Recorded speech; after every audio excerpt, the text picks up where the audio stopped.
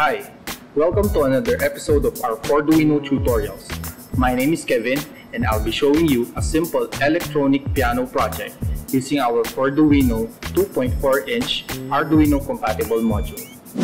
To build our piano project, we need to gather a few materials. First, we need a 100 ohm resistor, a breadboard, a buzzer, our 4Duino module, and a couple of jumper wires.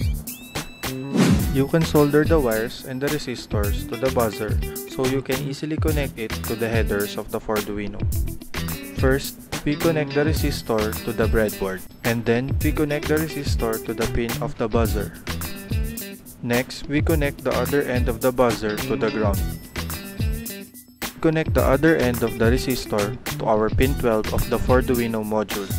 Then, we connect the power using our mini USB cable. Now let's go to our code and program. Double-click the file to open this project in the Workshop 4 IDE. Let's get a quick look in our IDE. This buzzer project is basically a small piano setup. Our 4D Workshop environment allows users to drag and drop icons and widgets to a what you see is what you get or WYSIWYG display in the IDE. You can reposition everything to your desire. Form or pages can also be added to create a bigger project that will suit your needs. The whole code is pretty much simple and straightforward. The first part of the code is the initialization of libraries to be used. If you observe closely, the code also defines the constant value of the frequency. These values are the frequency that the buzzer will produce.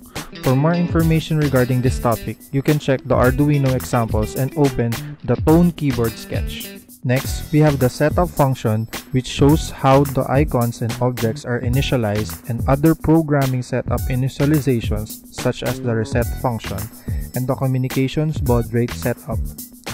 These setup codes are important to ensure that the code will work efficiently. Lastly, the main loop only consists of a switch case which will operate a subroutine function that will produce the corresponding sound to the buzzer. Now let's connect the 4Duino to the PC using a micro USB cable. Inside the 4D Workshop, open the Communications or Comms tab and select the correct port.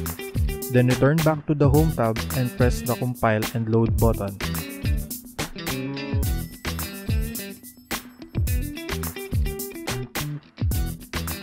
Code-based projects and application notes are available for users who want to study further our 4D Workshop programming language and environment.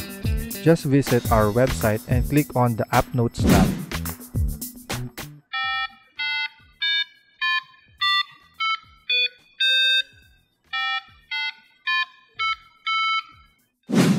So that's a wrap for our electronic piano project.